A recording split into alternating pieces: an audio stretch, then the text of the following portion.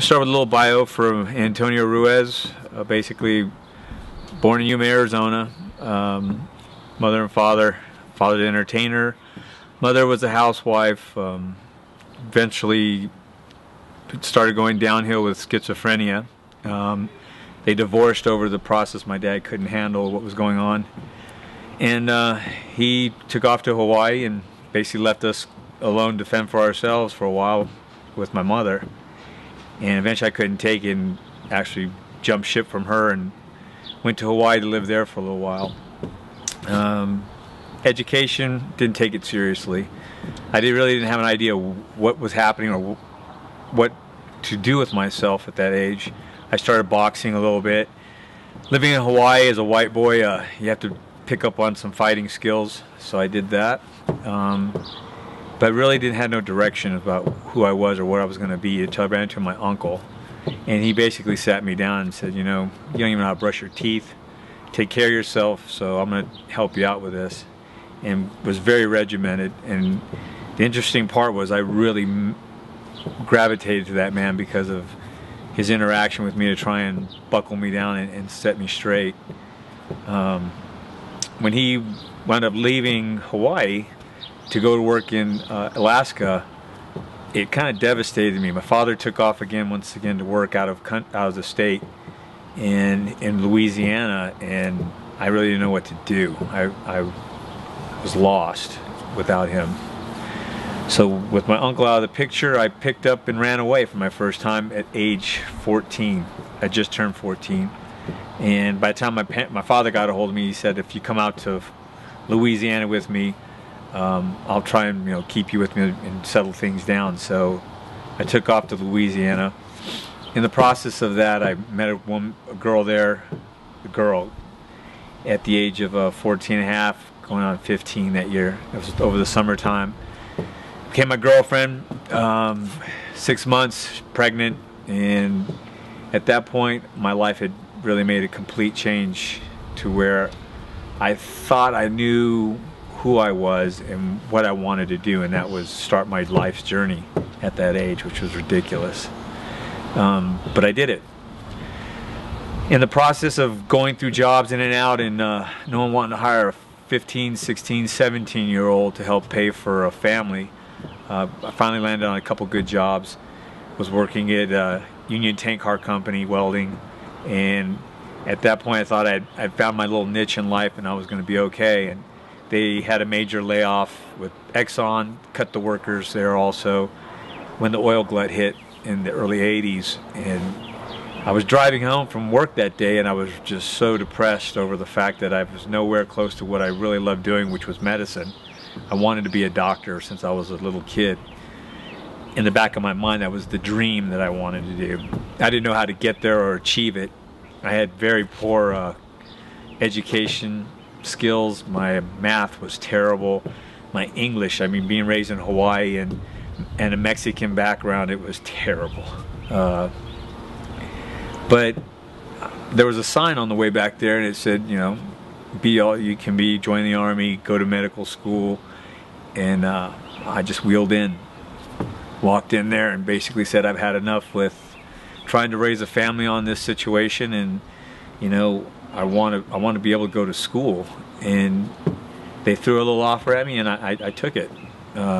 Before I knew it, I was at basic training at Fort Jackson, sitting in an airborne package platoon, not knowing that I was going to be jumping out of planes, because I thought I signed up to be a flight medic going to the 82nd Airborne Division.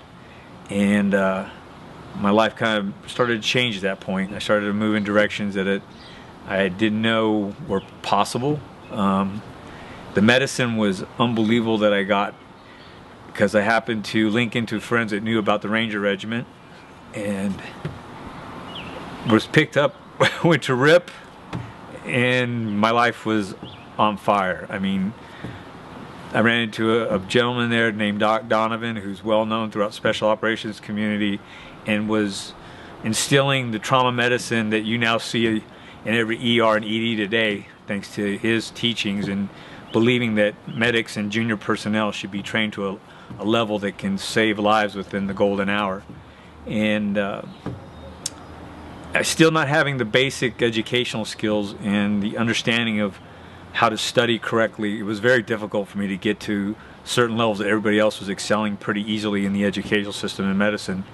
So I had struggles. It was tough, and I tried to hide them by my athleticism, how I handle myself as a leader, and I got through. I mean, I faked it until I made it, and there was a couple incidences where a helicopter crash happened where I got to excel and prove myself after I was actually being kicked out of a school in the Special Operations Committee for 300F1, which is the Special Forces Trauma Medicine course, and I was just doing stupid stuff there with SEALs that I shouldn't have been doing and concentrating on my medicine. But that was a turning point for me and my whole understanding of how serious my job was. I mean, after treating everybody in the accident and being at the hospital at Womack, the ride back, knowing men had died that day in a training accident, and some of the guys were saved by the medicine that we had learned that day, in our day back in the Ranger Battalion, really got me motivated to work harder at my education. Being married young, 10 years, difficult. But at that point, I was trying to get to PA school, knocking out my junior education level courses to allow me to move to that direction, and in process let my marriage fall apart. There were multiple reasons. I mean, the list could be numerous why it was going to fail. But in the process of that, I kind of turned against what was keeping me alive and moving me forward, which was the military. I got angry, was angry with my command. No one understood me. I didn't understand why my decisions were or how they were happening. At this point, I just jumped over Panama. We did do Operation Just Cause, jumped in combat, did some pretty interesting things in that environment that, you know, you wait for this whole moment to go to combat with your element and do it, and then when you're done, there's really a search what comes next and how to fill that. And I think that generated a lot of the momentum too, that in the directions I was trying to get to PA school, and the friction in my marriage, things that were happening there. It was just a lot to handle. Not having a father or a mother to call upon during this episode of what was happening in my life for guidance or direction kind of led myself into a hole that basically was pretty deep and hard to get out of. I was basically in one of the better jobs that you could find yourself in medicine at the 82nd Airborne Division, and thought I was the most miserable person alive, and there was no reason for it. Had great leaders around me, individuals trying to teach me things that I was learning, but I wasn't grasping and understanding that this was a area of medicine that's there in the intelligence portion of it that now I could be making lucrative money if I had to understand what I was doing at that point. Being on the general staff and helping them brief every day on real world situations that were happening across the world was a very gift that was given to me, and I squandered it basically because I was so immature, because of the fact I didn't have parental figures to help me through that process to figure out whether I was making bad decisions or not. So I was basically kicked out of the Army by telling them I don't want to play anymore. I wasn't happy. I wanted to figure this whole divorce thing out on my own. I was pissed off at all the directions it was going in, and it just got worse and worse. I met people that were dealing drugs, that were doing drugs in bars because I was bouncing at night, and just hanging around bad people, making more bad decisions. And eventually I went homeless for a while, was trying to figure out how to get out of that spiral, and there wasn't any assistance back then in 96 to 98. And I basically woke up one day and said I want to go to some place where I can get a start, where people care about people, and I could come to mind was a church. And I basically walked out there and slept behind the church that day all day. waited and waited and waited, and I realized that it wasn't Sunday and that no one was going to be there probably till later on in the afternoon, and picked up myself and went walking on and ran into a construction job and started working construction that day. In and out of fighting with women and living environments that were unhealthy in that process. I could have gone right back in the military and been saved if I had had guidance, once again, mentors to grab hold of me and tell me basically, Antonio, you don't have to make these decisions. You know, you could be back working in the environment, making money again, and getting your children back in your life. Those things were all just so far away and too hard to grasp for me even to open that door and play with those ideas, because it hurt so bad. But I just didn't have any place to go. And I remember that. I was like, here I am, worked all these years so hard from the age of 14 to be homeless at this point, and I just couldn't understand how is that possible today with such a great country and the things that I've seen and done in foreign countries and how poor and tough it is, and yet here we have such an abundance and our people are homeless. And that really, for some reason, would make it escalate into more anger, and the decisions were worse. Started a security company. I started, when you round money, I kind of figured you make more money. I started getting in that environment, bouncing at the nightclubs down in South Beach, Florida. Got caught up in a situation of basically playing Wells Fargo and looking the other way. As long as I didn't see anything bad, I figured it's not my problem. But I found out it is my problem. If you lay close enough to fleas, you're going to get some on you. And wound up doing 7 years in prison in the state of Florida, and got out after 7 years of thinking and wondering what I was going to do with the rest of my life.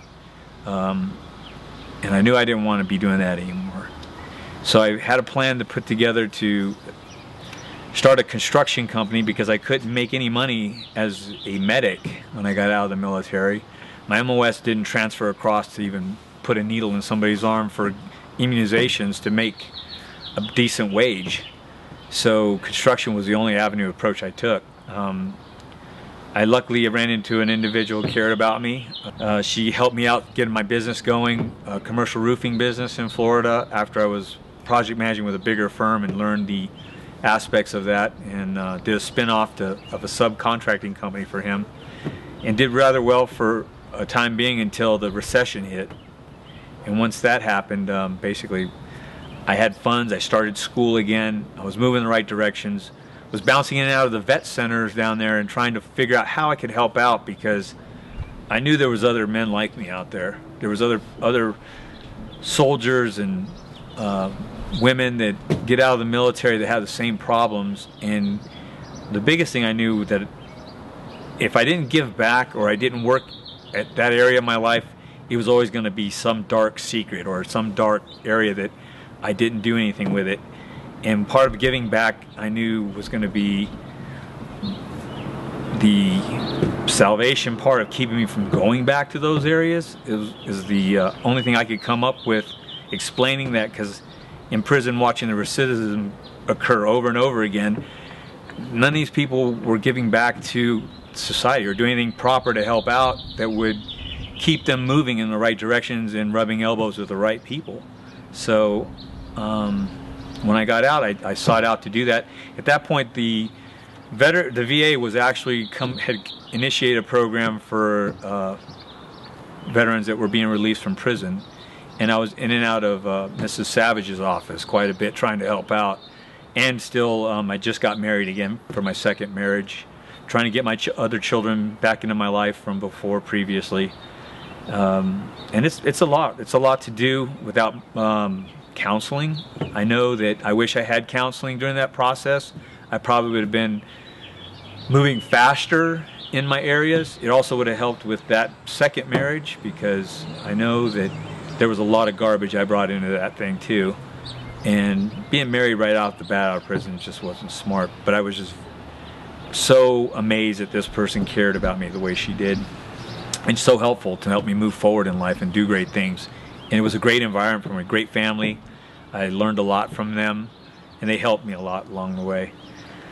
In return, I took her children in as my own, basically, and one of her sons, really an intelligent young man, wanted to be an actor. And since the recession had hit, I decided, hey, you know what, give him a shot. I said, I have time right now to do this. I can put my schooling on hold for a little bit and take him to LA and give him a shot, and hopefully things will work out for him. And it was an incredible ride. I mean, I had 3 wonderful years watching this kid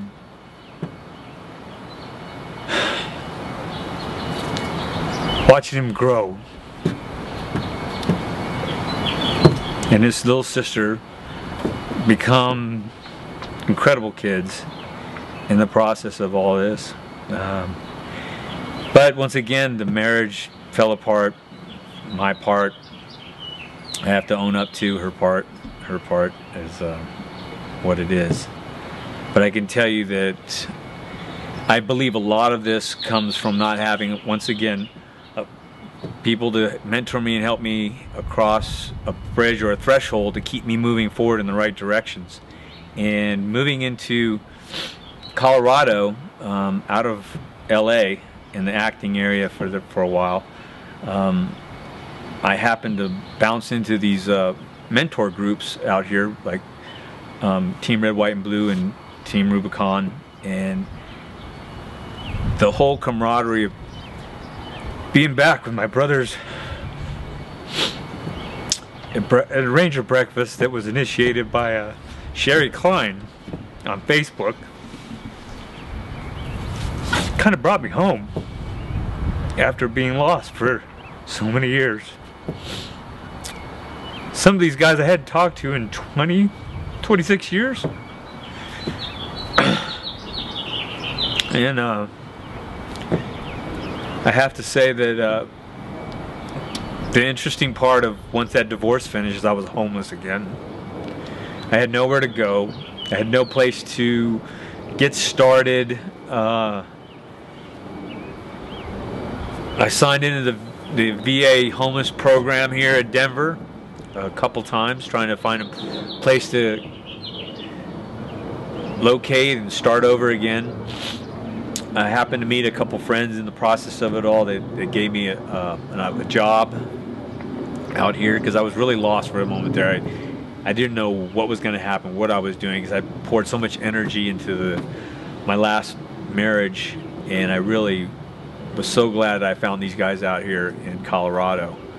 But as I was saying, I still didn't have anywhere to live or anywhere to go back and find a chance to regroup and get a direction. I had to figure this all out on my own, which was very difficult. And I had funding. I had family and friends now that if I called upon them, they could get me a hotel room or they could send me money. I could work. I had a car, and I can understand that some of these men out there that have nothing and have to try and come up from that environment to get a foothold and to move forward in life is so hard, because I had much more than they had. And let me tell you something, it was tough.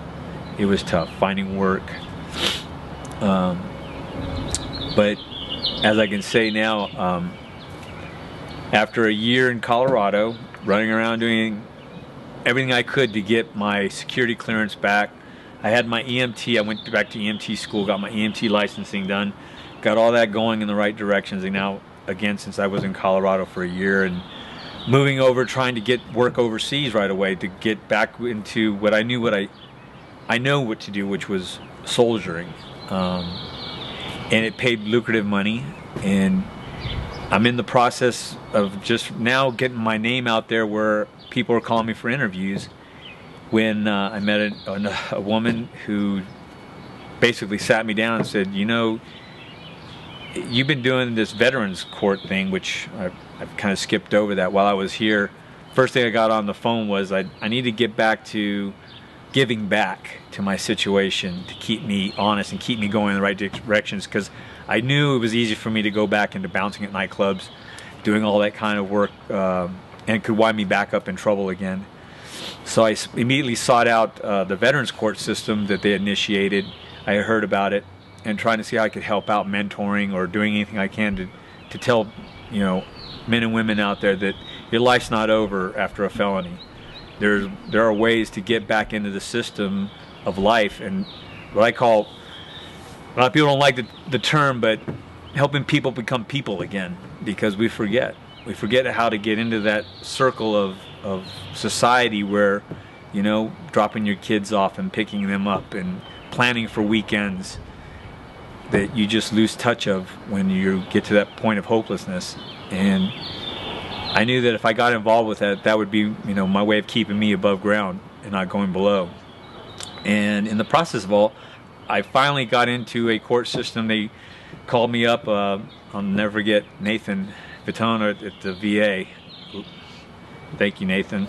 I got to go in there and sit in a courtroom for the first time and feel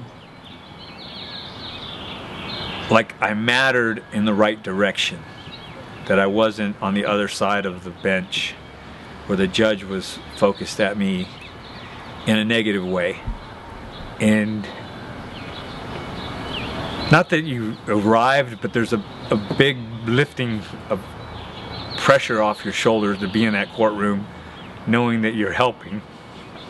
And I have to say that was my turnaround point for Antonio Ruiz, because I've been trying to get involved with every location I could closest to me than Boulder, but they don't have a actual veterans court system out there. So what I did was I started this whole event of being there on Fridays or Wednesdays, giving my time to help out, and I think that's where the whole idea of Regroup started to really focus in and become substance with me. Every time I heard a guy come across and how the judges, everybody across the table throwing every great idea they could to help these gentlemen and women out in their turn from hopelessness, was the fact that they didn't have a place to regroup. They didn't have a housing environment for them to actually sit down and just worry about getting themselves right, because they're so worried about living on the streets or living out of their cars and not having a viable location to work on themselves. And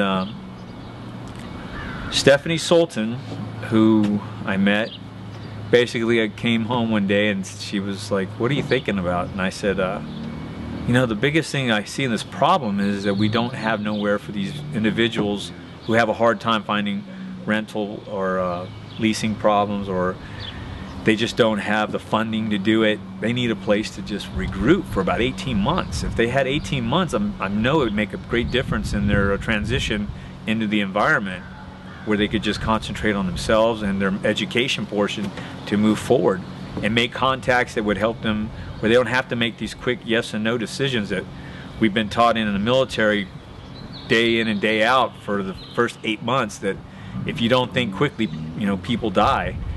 And that kind of decision making out here in the real environment, in the civilian populace, kills us. It really does. We want to answer a question with a yes or no immediately, when we should be able to take our time, think out the whole process, and make a proper decision for ourselves, and we don't get to do that. So she basically said, "Well, why don't you do that?"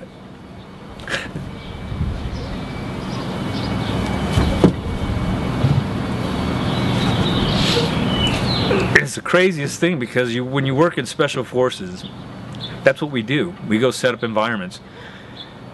We'll drop in a foreign country and build a country up from inside out. And that's the mission. And it's so simple out there. It seems so damn hard here. And for the first time I was afraid again. I haven't been afraid since jumping in combat in Panama, and that is no lie. When they put shackles on me and shuffle me down those hallways to Florida State prison system, I fought my way in there every other 5 or 6 months when the gangs wanted me in, and I wouldn't abide by it because that's not my thing.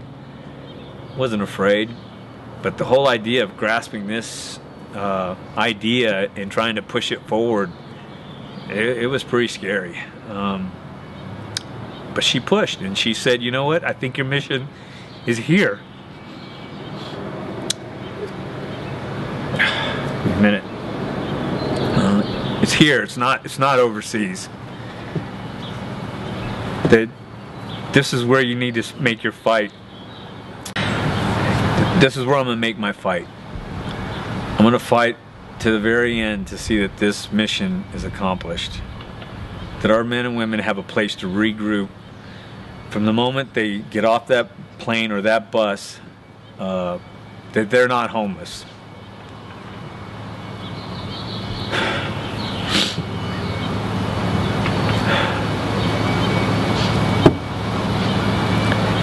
They can sit down and find their direction. What makes them tick? Decompress. Get an idea of who they are again, and not just some machine. And I don't want to kill the machine, because let me tell you something, it's effective. It keeps you moving. It keeps you in places where people give up. It keeps you moving forward. Because I know those are some of the skills that why I succeeded and did so well, the things I've been doing. And if you don't think bad people recognize that and want to pull you on their team, keep turning away these veterans and these people that have hopelessness events. They've got nowhere else to go but cling on to those people. So I think by giving them a direction and a mission again is very important to our society. Being tied to mentors like Team Red, White, and Blue, Team Rubicon are extremely important in our lives to coming back and getting back into the civic and populace again. So you have a little idea of where I come from, how I became so invested into this operation, and that it's not easy. I know it's going to take a lot of moving parts, but I think it can be done with the right people on board. And I don't find it to be that expensive. I mean, basically I'm trying to start a self-sustaining environment with ranching and farming to help be a subsidiary to the operation, while there's going to be a lot of upfront load. But once it's moving and making food and cattle, I think it'll take care of itself. And in the process, we've got people to come give 18 months there and work on themselves, find direction, mentor them up with the right people, and move them out. And get them into their own environments, get them back home, figure out their home. That's what I want for Regroup. That's what I want for our brothers and sisters. And I want you, America, to help me in this operation. Thank you.